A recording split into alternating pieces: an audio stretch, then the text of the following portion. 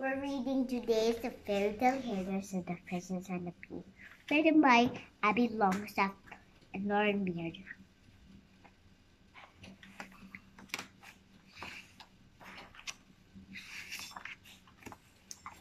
Katie Leahy was the best hairdresser in all the land. This summer, her salon was very popular. The Queen was hosting a food festival to find her son of princess, and everyone wanted a special foodie hairstyle. So this is Kitty's salon, Mrs. Whoopi's shop, and Mermaid's aquatic pets, Dr. T's fairy crowning glory dentistry, Alice's tea room, and Dr. Charming surgery. Snow White chose to celebrate her favorite fruit, apples. Red Riding Hood asked for curls like strawberries, and Gingerbread Man wanted his icing whip shaped like a banana. Really, Gingerbread Man? That night there was a terrible storm. Through the pouring rain, Katie heard the doorbell ring. On steps stood a girl, and Penelope said to the girl, "Come in," cried Kitty. "You can stay here till the storm passes." Penelope was a chef. She told Kitty about her friends who traveled the world, cooking all kinds of food. Next morning, Prince Peter came to the salon to have his hair done. He looked very worried. "The palace chef is ill," he told Kitty. "He can cook for the festival. We don't know what to do." Mom is so upset. "She invited the princesses from all over the land to meet me. What do everyone eat?" "I know someone who can help," said Kitty. And she introduced Prince Peter to Penelope. "I love to cook for the festival," Penelope cried. "Oh, thank you," said the prince. They all went to the palace together. Peter showed Kitty and Penelope his garden full of vegetables. There was a huge pumpkin, a little nut with a silver nutmeg, and a golden pear, and a turnip so enormous it took Peter, Kitty, and Penelope to pull it out of the ground. Peter and Penelope chatted non-stop about food and recipes and table settings. Kitty left her friends gazing into each other's eyes and headed for the royal powder room, where the Queen wanted to help her selling the visiting princesses. To Kitty's surprise, she was setting up a little strangely.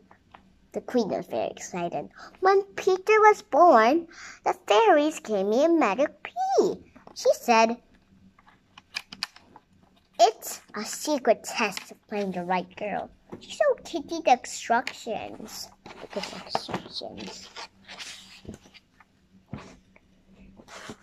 How to find the perfect person for Prince Peter. Step 1. You need Prince Peter's magic pea and lots of cushions. Step 2.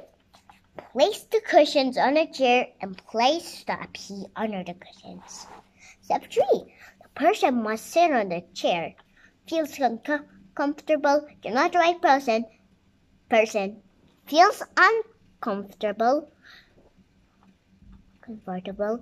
You find the right person. Congratulations. "I just know the right girl will be a princess," said the Queen, but Kitty wasn't so sure. Meanwhile, the witch was hatching an evil plan. "I want to marry the prince," she cried, and she waved her wand. As instant, she transformed to a beautiful princess. The witch joined the queue of girls waiting to have their hair done.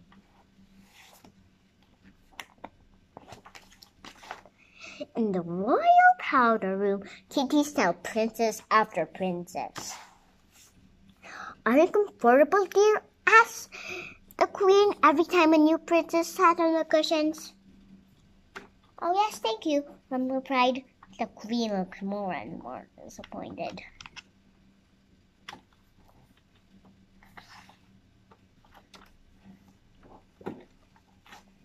"Kitty work all day long," so did Penelope. By the end of the day, there's only one princess left to style. "Oh, Kitty," said the queen, "none of the princesses have noticed a pea.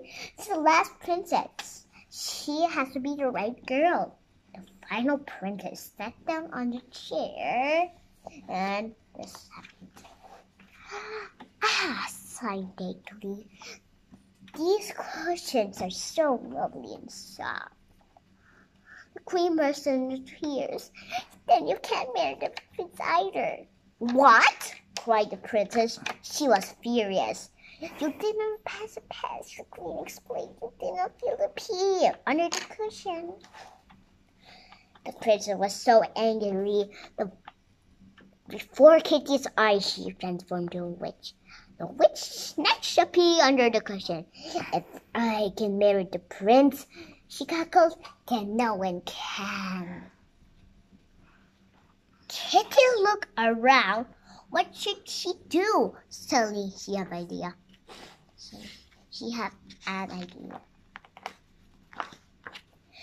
Kitty gave the styling chair a hard spin. Round and round went the witch until she was steady. "Guards!" called the queen. "Seize her!" The witch was marched off to jail. "Oh, what should we do?" cried the queen. None of the princess was right. "There's one person you haven't tried yet," replied Kitty. She put the pea back under the cushion. Just then, Prince Peter came to the royal powder room. Penelope was exhausted.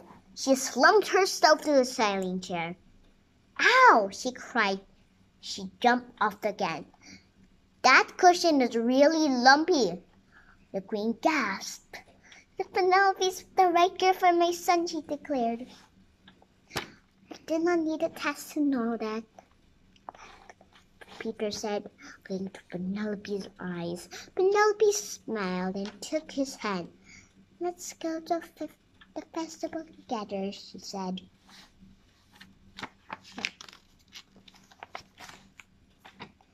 Kitty helped Peter, and Penelope tried on the outfits for the festival. "Look at all of these outfits." Or costumes. There's a cupcake, pizza, and sushi, hamburger, pineapple, roast beef, eggs and bacon, fish chips, ice cream,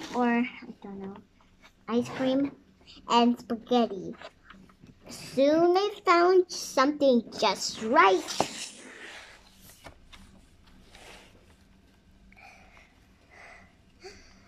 And the happy couple danced all night in the moonlight. So these are the food centers selling Muffin Man, Marvelous Muffins, 3 Bears Honey, St. Clement's Lemonade, and Humpty Dumpty Bigot Omelette.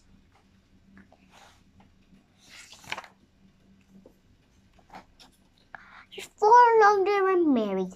After a wonderful wedding, Prince Peter and Princess Penelope showed Kitty their honeymoon plans to travel around the world.